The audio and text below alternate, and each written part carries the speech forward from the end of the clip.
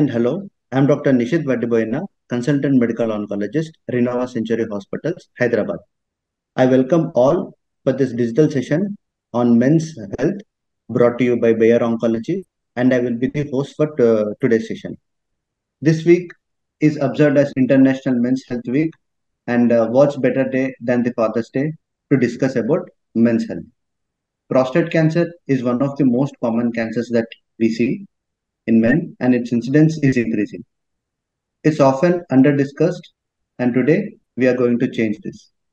For this, we have our guest expert, Dr. P.S. Dattatreya, Senior Consultant Medical Oncologist, Renova Soumya Cancer Center, Hyderabad. Welcome, Doctor. Good morning. Good morning, everyone. Good morning. Sir, I'll begin with the questions. The first question to you is, sir, how common is prostate cancer in India? Thank you so much, Nishit, for making me a part of this cancer awareness to all the men across the world. We all know that we have something called as the IARC, the International Agency for Research on Cancer. And globally, 1 in 5 people will develop cancer during their lifetime. 1 in 8 men and 1 in 11 women die from this deadly disease. But the new estimates show that more than 50 million people are living within 5 years of a past cancer diagnosis. Aging populations globally and socio-economic risk factors remain among the primary factors driving this increase. I think by and large we understood now that cancer seems to be a lifestyle disease. As per the Globocan data report of 2020, there are 35,540 cases of prostate cancer reported every year in India. If you look at different regions of India, for example, prostate cancer ranks among the top 10 in all regions across the country. You take Trivandrum, you take Mumbai, you take Kolkata, it's the second most common cancer. And that's why it's important to be abreast of all the developments with regard to prostate cancer, because this corroborates strongly with men's health. Very well said, sir. It's understandable that the prostate cancer incidence is increasing year by year. Coming to the next question, sir, what is the role of prostate gland in men's health? The prostate gland is a very important male reproductive accessory organ. The most important function is to produce the prostatic fluid. Now, this prostatic fluid, together with the sperm cells from the testicles and fluids from some other neighboring glands, makes up the semen. The muscles of the prostate also ensure that the semen is forcefully pressed into the urethra and then expelled outwards during the male ejaculation. It's also involved in hormone metabolism. The male sex hormone testosterone is transformed to its biologically active form, dihydrotestosterone, in the prostate. And that's why this gland becomes a very important organ in the male reproductive system. Nicely put, sir. Going to the next question, how is prostate cancer diagnosed? As with all cancers, whenever our patients come to meet us, a thorough history and clinical examination, and especially a physical examination by doing a per-rectal examination or a digital rectal examination, becomes an important tool which gives us a clue about the presence of prostate cancer in that particular male. Serum PSA, a very simple blood test, which is also called as the prostate-specific antigen, works as a diagnostic tool, as a follow-up tool, and also in prostate cancer screening. Very few cancers can be screened, and one such cancer is prostate cancer. A simple blood test like serum PSA in males above the age of 50 years can give an indication of prostate problems, and especially a clue towards, is this male by chance harboring a prostate cancer? Various imaging techniques like transrectal ultrasound, bone scans, CT scans, and MRIs also aid in the diagnosis of prostate cancer. A PSMA PET CT scan, a prostate specific membrane antigen PET CT scan, gives an idea about the staging of how far has the prostate cancer spread. As we all know, cancers are diagnosed essentially with a pathology proof. And so, biopsy from the neoplastic areas, from the cancerous areas, or from the prostate gland will give the definitive conclusion that this person is harboring prostate cancer. Unlike other cancers, in prostate cancer, importantly, the pathologist will also report what is called as the Gleason score. So, all the way from history to clinical examination to some radiology investigations and a pathology proof will give us the diagnosis of prostate cancer and, more importantly, the staging of prostate cancer. And our treatments depends on the staging. Remember, prostate cancer and other cancers too are curable if diagnosed early and then treated appropriately. And so, on this World Men's Health Day, I would like to clearly inform that prostate cancer can be screened and diagnosed early by doing screening for a simple blood test called as serum PSA levels or serum prostate specific antigen levels. Excellent, sir. It gives all the necessary information for our listeners today. Uh, the next question is, who is at risk of getting prostate cancer? Prostate cancer is not clearly linked to any preventable causes. The risk of developing prostate cancer depends on many things, which means the cause of prostate cancer can be multifactorial. Anything that can increase a risk of getting a disease is called as a risk factors, and different cancers have different risk factors. Having one or more of these risk factors doesn't mean that you will definitely get that cancer. But prostate cancer is a disease of the elderly usually. For instance, in the US, the median age of getting prostate cancer is 66 years. In UK, it's around 75 years. In India, the peak age is above 65 years. A positive family history, especially some mutations in the genes like BRCA1, BRCA2, etc., can again increase the risk of getting prostate cancer in that particular individual. Men of black ethnicity possibly seem to have a higher rate of prostate cancer in that population. A plant-based diet can help reduce the risk. Again, lifestyle is something which is very important, a risk factor for many of the cancers, including prostate cancer. So, less of physical activity, a sedentary lifestyle, and obesity also seem to be contributory risk factors for getting prostate cancer. Wonderful, sir. Going to the next question. What is the impact of prostate cancer on sexual health of men? I think that's a very important question asked by Dr. Nishit because prostate cancer does cause some sexual dysfunction. In addition to that, not only the disease, even the treatment for the disease can sometimes cause mild or moderate sexual dysfunction as a side effect because this disease is predominantly hormone dependent. Prostate cancer is dependent, it thrives. The nourishment for the prostate cancer cells is the male hormone testosterone. And that's why an important component of treatment is something called as androgen deprivation therapy.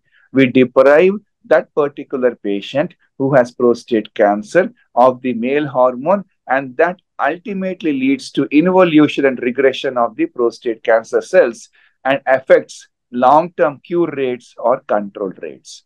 So sexual health is something which does get impacted, but with the current available psychological measures, counseling, and also various medical bar surgical means, this can be addressed very comfortably. So that should not be a cause of concern. And this can be tackled very effectively. Great, sir. Going to the most important question, sir. What are the treatment options for prostate cancer? Excellent, Nishit. I think it's very important for all of us to understand that not every patient of prostate cancer needs to be started on treatment immediately. There is something called as expectant management because this is usually, by and large, a slowly growing disease. So we have time to react. Something called as active surveillance, which means we monitor the prostate cancer closely by performing PSA tests and other investigations regularly and treating the cancer only if it is growing at a rapid pace or is causing some symptoms. There is something called as the PSA doubling time. So, how fast is the prostate specific antigen levels in the blood doubling, which might be able to give us the impetus to start treatment or go for something called as watchful waiting as well, which means we treat the patient when the symptoms develop, and this is something linked to the life expectancy. For men who are expected to live for 10 years or more, we can always go slow and not hurry up in treating these patients. On the other hand, this doesn't apply to all patients. And so, if it's an early prostate cancer, a surgical prostatectomy, which means using surgical means to get the disease out, is an important treatment option to cure very early prostate cancer. For some reason, if surgery is not feasible, for some various comorbid conditions, if radical surgery can't be performed, I think we don't have to get disheartened because radical radiation therapy in the form of X-rays to treat the prostate cancer is almost equally effective, and the outcomes are identical whether the patient gets a radical prostatectomy or radical radiation therapy.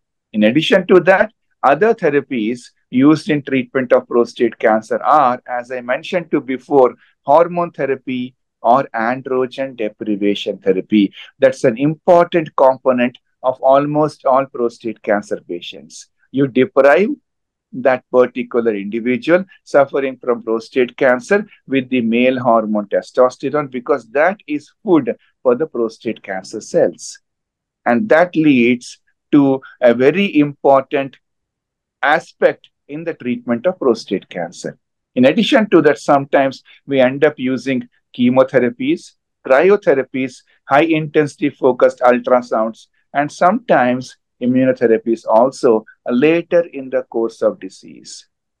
With all these measures and with multiple disciplines involved in the treatment of prostate cancer, though it is a common cancer and ranks second or third in the top cities in our country and among the top 10 in the entire country overall, the mortality from prostate cancer is way below when compared to other cancers.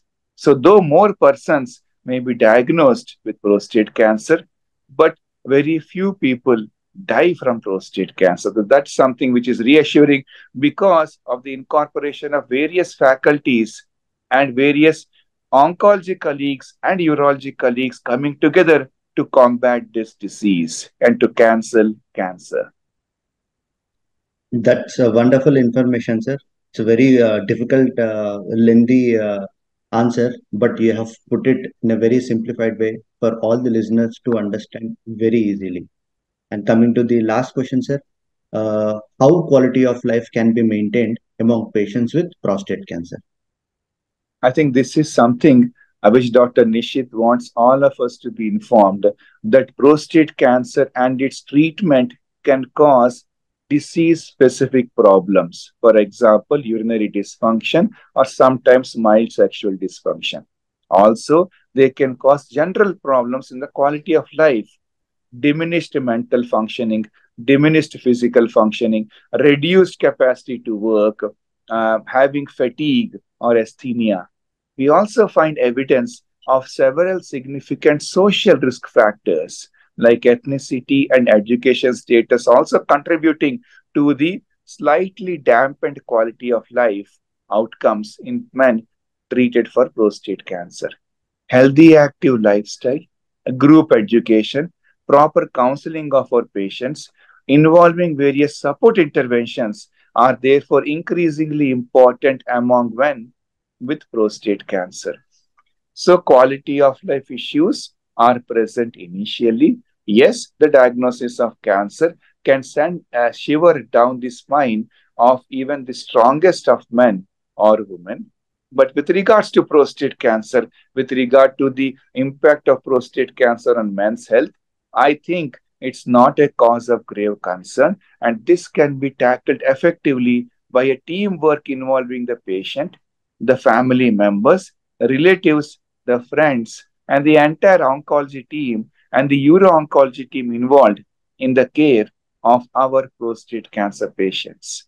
Thank you so much and good health to everyone. Thank you, sir. That was very nicely put. What would be your message on this International Men's Health Week and Father's Day for all the men? International Men's Health Week and Father's Day today. I think it's important that all of us understand the contribution that we all men uh, do to the society, to the family. And so, my message would be we are the backbone. We are also at the forefront to make sure that the nation progresses and the family, on the other hand, is in harmony. And this relationship, in which the fulcrum is all men across the world, we sometimes forget to focus on our own health. So my most important message is please do keep getting executive health checkups done or master health checkups done once in a year or at least once in 2 years. And remember, cancer is curable if diagnosed early. And that's why cancer screening should be an important part of all such executive or master health checkups. Serum prostate specific antigen levels has shown to diagnose prostate cancer early. And that's why you end up getting more and more cure rates from this disease. And that's why you find a disparity between the incidence, which is like second or third most common, but the mortality or the death rate is very less with prostate cancer. Cancer is curable if diagnosed early. And that's why I think let's all not forget screening for cancer. With regard to breast cancer, it's mammography. With prostate cancer, serum PSA levels. With colon cancer, we talk about colonoscopy and stool occult blood tests. And lastly, for cervical cancer, we talk about the pap smear, etc. Thank you so much, Nishit. Excellent, sir. I thank Dr. P.S. Dattatreya, sir, the senior consultant medical oncologist, for his excellent informative talk for all the viewers, which is going to give them great support in understanding about the disease, and it is going to help them. And I would like to thank Bayer Oncology for giving us this opportunity in raising awareness on this International Men's Health Week and Father's Day. Thank you, everyone. Thank you. Thank you so much.